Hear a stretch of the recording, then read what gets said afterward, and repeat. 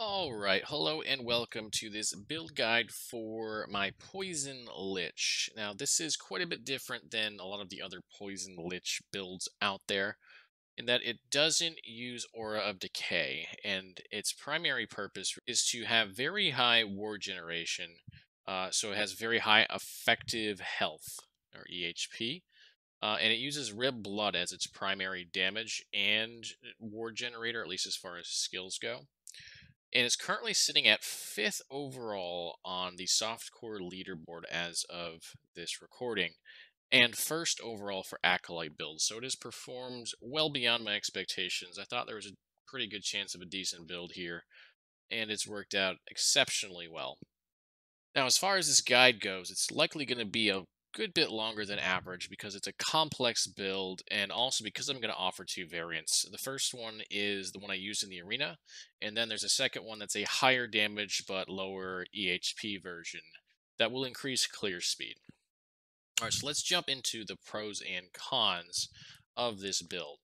First, the pros: it has very high survivability with the right playstyle. It has good damage, especially AoE, and it's got a lot of versatility. It can be built to emphasize damage or defense, but regardless, either way, it won't be bad at either one. As far as cons go, it's got a couple. First, its damage can take some time to ramp up on high HP enemies because it's a poison playstyle and it takes a while to get stacks on enemies. It is quite challenging to gear. We'll talk about that in a minute and a little bit later as well. And it's a kite-heavy playstyle that can be difficult for newer players.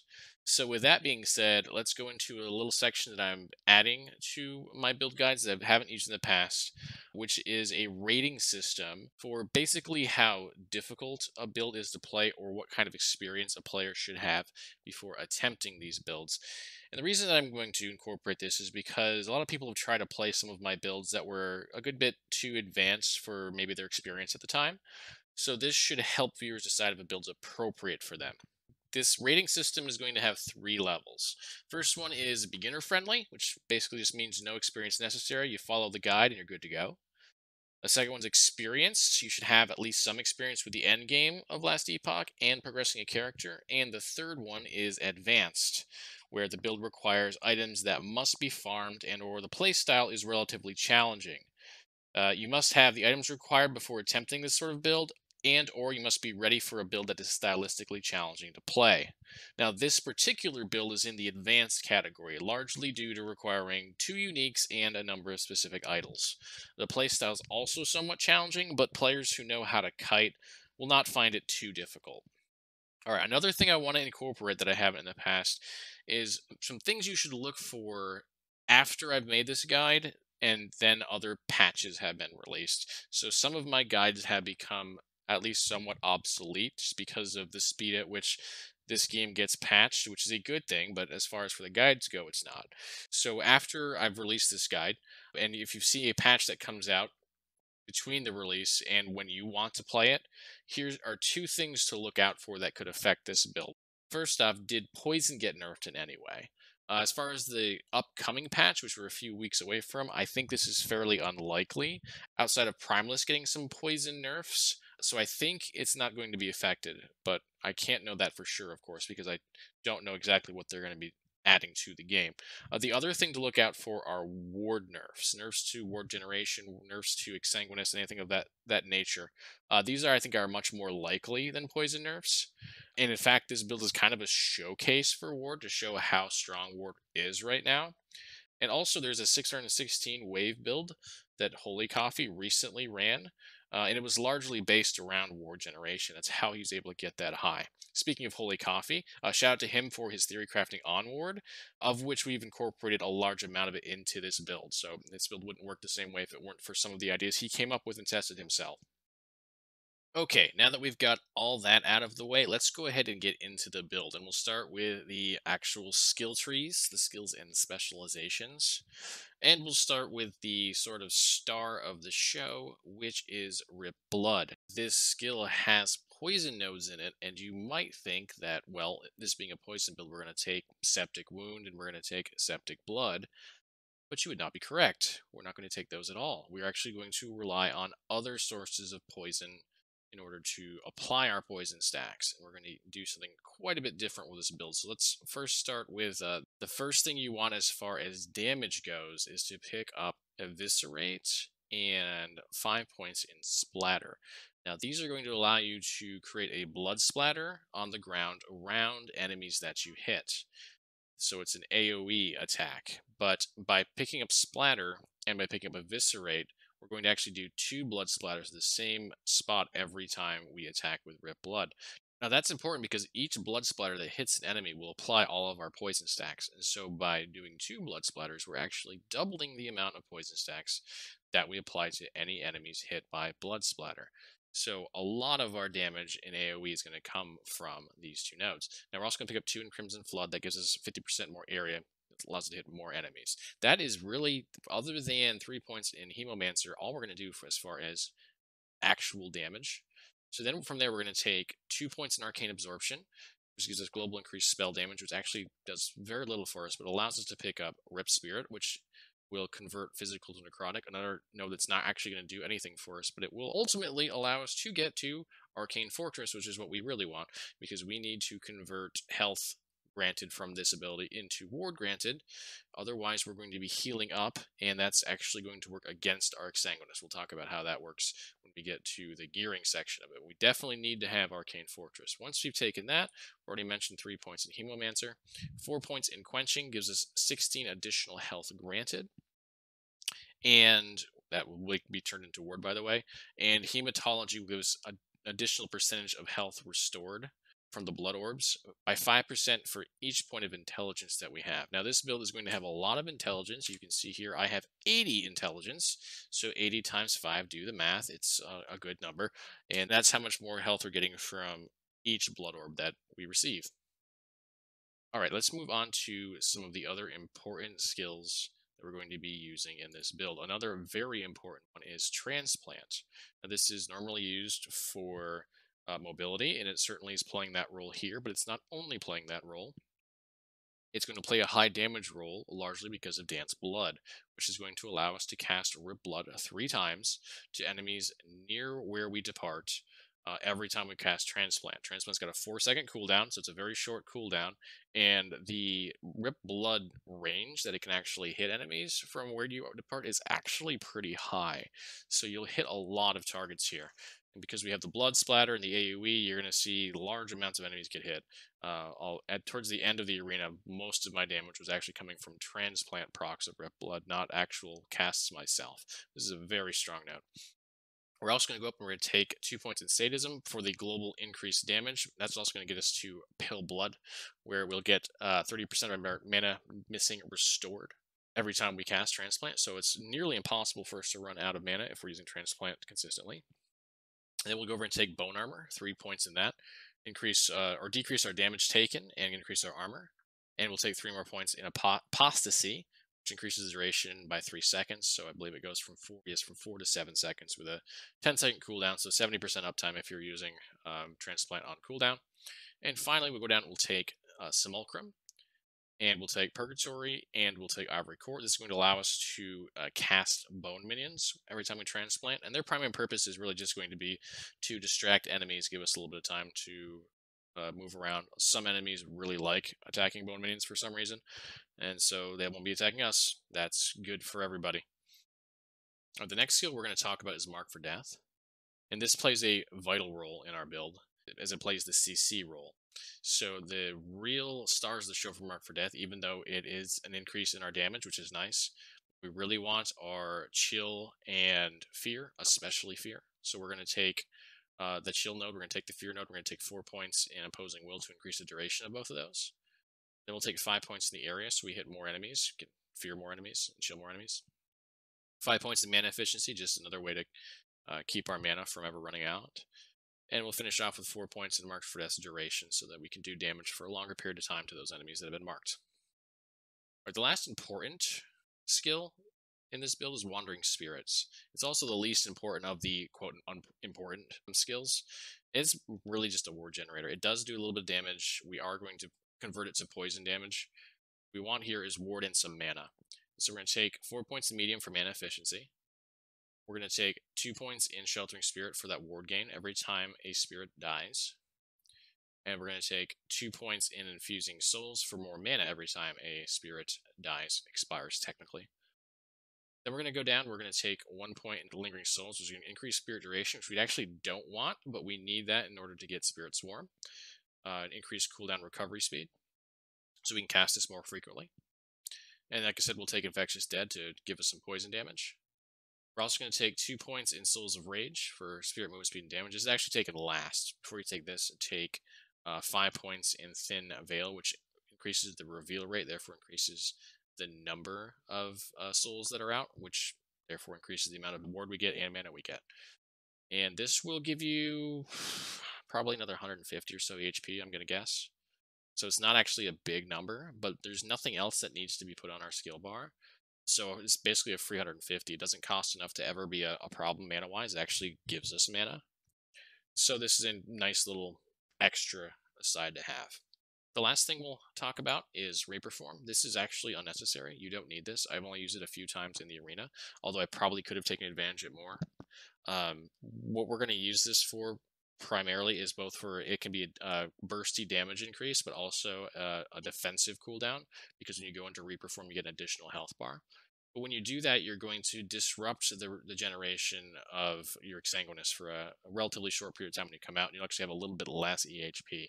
So that's why I used it sparingly and suggest you do so as well. But in a pinch, this can help you take down a big boss, or it can keep you alive with that extra health pool long enough for you to get out of whatever you're into, and then the lowered EHP for a few seconds won't really affect you. Alright, so here's how we build this out. 4 points in Mistress of Decay for the health drain and the damage over time. 1 point in Harbinger of Blood, which is really just to get to the 5 points in Phantom Restoration or increase our ward retention. And we gain ward with Reap. We're not actually going to use that, though. The ward retention is really the only thing we want here. Then we're going to take 1 point in Ghastly Flow to get up to 4 points in Reaper's Curse, where we increase our damage while we're in Reaper form. This, by the way, if you don't know, Rip Blood can be cast in Reaper form. That's why these are beneficial to have the damage over time, to have the increased damage. And increased damage does affect damage over time, even though it doesn't say it on there. It does, trust me. And then we'll take 4 points in Reaper's Blessing, 160 ward on Transform, and then we'll take 1 point in Protective Spirit, another 160 when we leave Reaper form. So a nice little kind of buffer when we have the Exsanguinous interruption. And that's all there is to the skill trees. That's all you got to do. We'll move on from here into the passives. So before we start the passive skill tree, just a quick note as far as the 2 variations of this build goes. There's no change in the actual skills. That's why I've covered that, and we're good to go. You can use that for either one. There will be a change in the passive tree and a small change in the gearing. So what I'm going to do here is I'm going to cover the arena part first, and I'll do the same thing for the gearing, and then after both of those 2 sections, I will give you the layout of the variant, which should be pretty short. There's really not a whole lot that changes. Okay, let's talk about the passive tree. So this passive tree is designed primarily to worry about defensive over damage. So you'll notice that most of these nodes are going to go in that direction, and we'll have passed over some damage nodes. We'll take some of those damage nodes in the variant. Here's how it works for the arena push that I did. We're going to take 8 points in Forbidden Knowledge.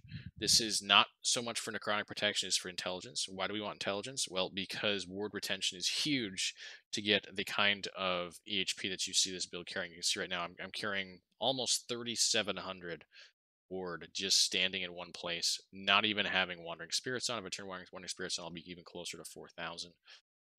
That's a lot of EHP. And one of the ways we're doing it is by having a very high ward retention. You see here about almost 500%. So one of the best ways of getting that is intelligence, and here it is. A Mania of Mortality is something we're going to take for additional ward regeneration. When a nearby enemy, ally, or minion dies, you have a 10% chance to gain 130 ward. It's a nice little buffer. It really definitely does boost it up. When we're in fights, we'll get up to like 5,000 to 6,000 ward. So it can get pretty huge, and this is one of the reasons why. Not the only one, but one of them. And then we're going to take 4 for Unnatural Preservation for the 20% ward retention. It's got more necrotic and poison protection. That's nice, but it's not what we're here for. We're really here for the ward retention. Okay, let's talk about Necromancer real quick. There's only 2 nodes we need to take here. We take 8 and 8 of Elixir of Hunger for 40 health. Why are we taking health when we're using Exsanguinous? We'll discuss this a little bit more when I get to the gearing section, but the more health you have, the more ward you generate with Exsanguinous. So that's why we're going to take health here. Reclamation of Souls, gain 35 ward when minion dies, but we really want that 35% ward retention. That's the big key here. That's all we need in the Necromancer. Then we move on to Lich. We're going to take 8 of 8 in Crippling Insight. Again, this is for 60 intelligence. That reduced health generation is actually a good thing. We don't want much health regen, so we're totally fine with that. We'll take 8 and 8 as Survival of the Cruel. Get 40 health. This has the negative effect of having spell damage leeches health, which we do not want to leech. That's okay, because we're going to go and take Hollow Lich, which is going to turn all sources of health leech into damage, increased damage at 10 times their value. So this is a nice offensive buff from a defensive buff. From there, we're going to take 2 of 8 in Desolation, deal increased damage over time. We will take 8 of 8 in Lasting Stench, 56% increased poison damage, and 56% increased poison duration. We'll take 8 of 8 in Apocrypha, grants 24% increased spell damage and 8 intelligence. This is purely for that 8 intelligence. We don't really care about the spell damage. It's pretty nominal on this character. Spell damage does not affect poison, but we want that intelligence. We'll also take 5 of 5 in Mental Cacophony, 25 ward retention, 25 mana. You can probably guess why we took this one, the ward retention. Then we're going to take 5 of 10 in Decaying Form, 65% chance to poison on hit, 15% increased poison damage taken. You don't care too much about the poison damage taken. That poison on hit's pretty substantial, though. And then we'll fill out. This character is a level 81, so we're up to 17 of 20 on mind over body. Gives us a 34, well, plus 34 intelligence. We lose 17% of our current health per second. We don't care about losing our health per second. We're already losing our health per second. That doesn't matter at all. That intelligence is huge for our ward retention. Is 34 times 4 is how much ward retention we're getting from that.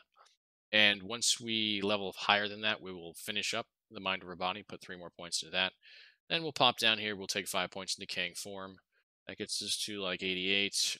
We'll take a point here in 3 Plagues, and we'll probably be just about finished up with Contagion Engine. And if for some reason we still have points over, we might have a few. We can go down there and take Desolation, and that will finish out the tree completely. Okay, let's move on to gearing. This section is probably going to take me a few minutes to cover. There's some advanced stuff that happens in here. Even more advanced than I even mentioned in the introduction, because some of the affixes are pretty high level. So I'm going to take my time a little bit here, try to cover everything so that you all know exactly what you need. First thing we'll talk about are the uniques. There are 2 uniques that this build requires, must have. First one is Plaguebearer Staff. This is going to be a large portion of where we get our poison from. It's not the only source, but it is most of it. So you can see here I have a pretty decently rolled Plaguebearer Staff. You definitely want a higher rolled one. I started off with a lower rolled one, and it was okay. But you're going to see a big difference in damage if you get a higher rolled one. So we got a 189% chance to poison on hit on this one. You get up to 250. 172% increased plague effect. Plague is basically a poison with a debuff. You can see here it deals poison over time and spreads to enemies around the target, but it doesn't stack, so it's just an additional poison, basically. 15% chance to inflict blinding poison on hit, which is pretty self-explanatory, blinds and poisons. 5% chance to blind attackers, and then the health drain per second. We don't care about that, but we do care about the base on this, damage, increased damage over time. We have 107%, which is not too shabby. Gotta have this for the build.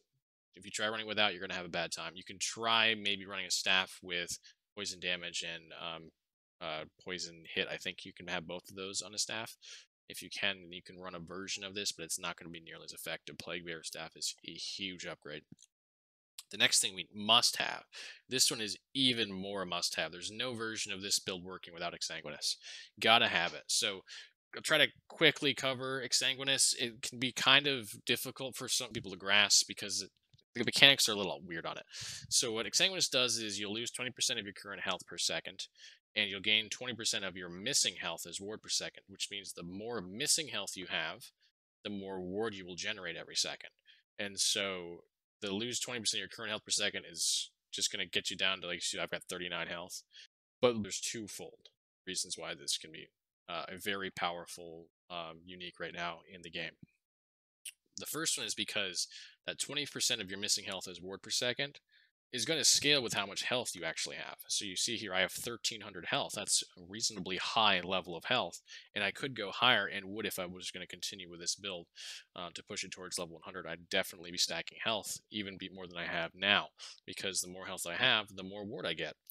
The other big thing is ward retention, because ward retention will allow you to retain more of that missing health as ward per second that you are generating. So those two things together are primarily why we have almost 3,700 ward right now. Exsanguinous, high health, and high ward retention. That's how you get there. So how do we get that high ward retention? We talked about the intelligence and the ward retention on the passive skill tree. Those are both very important to it, but they're not the only way you can get it. Another thing we've done here is we've taken a couple of idols that have ward retention. I got lucky and have two very high tier ward retention idols, a 38 and a 40. 40 is as high as you can get. So that gives me 78% more ward retention just from those two idols. So getting idols that have that kind of ward retention, very valuable for this build. Not absolutely must have, but pretty important. You'll perform way better with them than without. The other two idols we have here are also pretty well ruled in that they both have a prefix and a suffix that's very valuable for this build.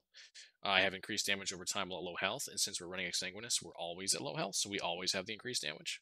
And poison chance on spell hit, which this is a spell that we're attacking with, so we have the poison chance. Both of these ruled similarly, although this one clearly ruled better. So these are pushing the offensive side of this build substantially. So the two offensive and then the two defensive. These ones, by the way, I could definitely get better versions of these, although the ward retention is very, very high. The prefix is pretty much useless. This one is completely useless, and this one gives us some, stun avoidance, so that's fine. But we could definitely do better than that. But if you have the ward retention, if you have the damage when low in health, damage over time when low in health, and the poison chance procs, you're going to be looking really good on this build as far as idols go. Okay, but what about the rest of the gear? What are the things that you need to focus on as far as stats go? All right, so the first thing you want to worry about is getting very high or as high as you can health. Now, there are a couple of affixes on your gear that you can craft that will help this, but one will help it more than others, and it's hard to find. So you're going to have to do a lot of either farming or gambling with the right items to get this. That is health per equipped item with this fix.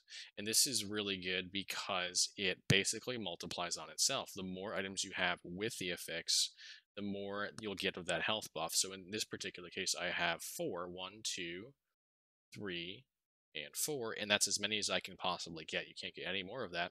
And so what this basically means is I have plus 28 health here per equipped item with the affix. So that's 28 times 4 is how much I'm getting from that. But I'm also getting 29 times 4 here, 26 times 4 here, and 31 times 4 here. So we're very similar to chance to receive a glancing blow per equipped item with this affix. It's just 4 health. Now the other places you can get health from are there's a suffix that gives you a flat. You can see your plus 10. And then on a couple of items, like I think there's actually one for helmet that I don't have, but I have it here on the belt. There's a percentage health, which you definitely want that. So this is a tier 5 ruled health one. It's 12%.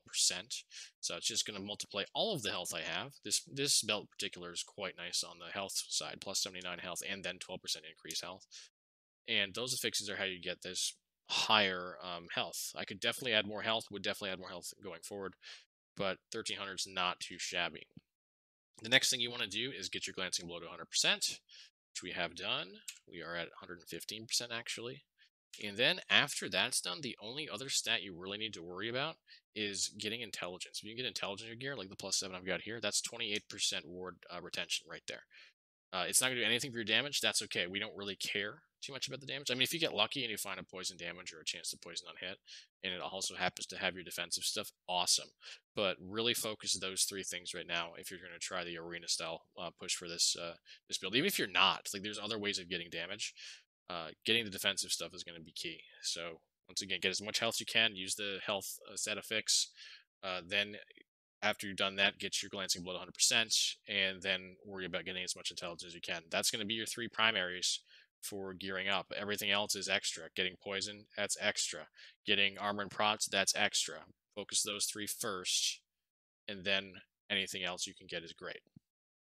All right, so let's move on to the variant version of this build. So the variant is meant for people who don't necessarily care about pushing as far as they can in the arena, which I actually think is probably most people, and would rather have a decent amount more damage and give up a little bit of that EHP and still have good EHP, so they're going to be pretty survivable, but would like to clear stuff a good bit faster. So there's only two things we really need to do to give this quite a bit more damage. The first thing we're going to do is we're going to make a few adjustments to the passive skill tree. And most of what we're going to do is just not worry about mind over body, at least not at first. Instead of putting points into mind over body, we're going to put them into decaying form. So we'll put 5 more into decaying form. It's going to give us another 65% chance to poison on hit. So 2 out of 3 of our attacks will put additional stack of poison on. Then we'll take 1 point in 3 plagues and 5 points in contagion engine. Damage will increase by 100% for sources of damage over time, which is of course poison, if we've killed an enemy recently. After you've done that, then you just switch back over to mind over body, and you'll be good to go. You could also choose to put some more points in the desolation, should you wish, if you want to go even more damagey. You can definitely ignore mind over body, and I think you'll probably be at like 2,500 or so board. That's plenty for most content. So that's really up to you exactly how you want to run that, but I definitely would start with decaying form, and then probably go to contagion engine just because it's 100% compared to whatever 6 times 4. They're pretty close. You could really do either one, but that's where I'd go with it. The other thing we're going to do, and it's pretty minor, is we're just going to take more of these idols, increase damage over time while at low health and or poison chance on spell hit, instead of these idols. So we'll cut out the word retention in the idols, and we'll put more of these in, assuming you can, of course, farm these. These are not super easy to find, but if you want to really push your damage, that's the other way you could do it. And if you do those two things alone, you're going to have very high damage, especially if you have an enemy that will allow you to put a bunch of stacks on it. And your EHP will still be pretty solid.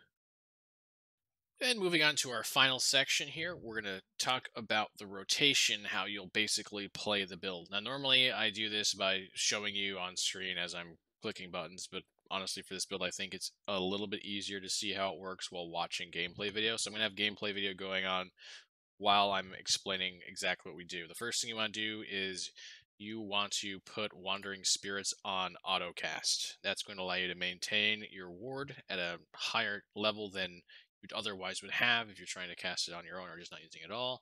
And it also does a little bit of damage because the Wandering Spirits will poison stuff. So that will be taken care of. You won't have to worry about it. And of course, we're going to use Rip Blood to do most of our damage, but for the most part, a better way of doing that is just to transplant around every 4 seconds, being relatively close to enemies so that they actually get hit by the 3 stacks of Rip Blood. Then supplement that with additional Rip Blood attacks when it's safe to do so. And the only other thing you really need to worry about in this build, as far as rotations go, is when to use Mark for Death. And my personal opinion on this is use Mark for Death when things get too close, because then you can fear them and they will start running away from you. Another really good way of using this is when you have projectile enemies who are trying to laser you, as they like to do in Last Epoch. You hit them with Mark for Death and they run away and stop attacking you, and they'll actually stop clumping up together. So it's a really good way of avoiding getting lasered down by those types of enemies. Mark for Death will also work as a chill, and it also works as a damage increase, so there are lots of uses for it. It has no cooldown, and it doesn't cost much in this build. It's only 5 mana, and this build's really good at managing its mana. So I probably should have put that in the pros, but whoops. But yeah, it's very good at managing mana, so you don't really have to worry about it. You can use it pretty liberally to both CC and to increase your damage as you wish to do so. Now, there is another skill that we have. I do suggest using it only from time to time when you feel the need, like when you need to take down a boss and it's maybe slow or it's unlikely to get too close to you very often, but it has like a high health pool. Reperform can increase your damage. Or if you get stuck and you don't have the ability to fear, this is usually only going to happen when fear is on cooldown. Fear, by the way, has an internal cooldown that's separate from Mark for Death. And I believe it's probably close to 10 seconds. I'm not sure exactly what it is, but just in my playing of this build, it seemed to be about 10 seconds before I could fear again. So if that happens and you get bunched together with a bunch of enemies that you cannot fear out to run away, then Reperform gives you a second health bar, and that could be enough to keep you alive. But otherwise, use Reperform sparingly because it will drop your EHP down for a period of time, and so it is a double-edged sword, so to speak. Well, that's pretty much it for how to play it. Now, I did list this as more advanced on playstyle, and that's because you really do need to kite enemies to be effective in this build. You can't let them get close very often. Even though you have that very high health pool, you don't have much for armor and prots. And your war generation is going to be slower than, say, if you were leeching or if you were healing a health pool. So you can take quite a few hits, but you can't take them for a sustained period of time. So you have to kite in order to allow yourself to get that ward rebuilt if you do take a few shots. And you're going to take hits, especially if you start pushing this in arena. And that's why this build works so well, because you won't get one shot from just about anything. I don't even think I got one shot when I finally did die at wave 371. I believe I got surrounded and couldn't get out. So you'll have a very strong ability to survive even a couple of hits, but you got to move out and regen if you want to stay alive. Hey, we reached the end of the video. We've covered all of the bases. I hope you have a lot of fun with this build. I can tell you that I did the arena run that I did for the 371 or whatever number we did. I normally wouldn't go that high, but I was enjoying the build enough to where I decided to keep pushing it. So I found it to be a lot of fun. I hope you do as well. All right, so I stream on Twitch 5 to 6 days a week. Love to have you guys. Some of you have started to hang out with me on Twitch. That's awesome. I really, really love having y'all hang out, ask questions. I don't care if they're questions from a brand new player, more advanced questions. They're all great. If you just want to hang out, even if you just want to lurk, it's all cool. And if you're not much for Twitch, or you are, but you also just want to ask questions, say in Discord, my Discord is here. I'm active in it a lot. I'm constantly chatting with people when people are chatting with me. So feel free to hop in there. Also, my stream times are on there, and I also announce new videos on there, so you will keep up to date with all of the ongoings for both of my channels. All right, everyone, have a great time. Enjoy Last Epoch as much as I do. I will see you again real soon.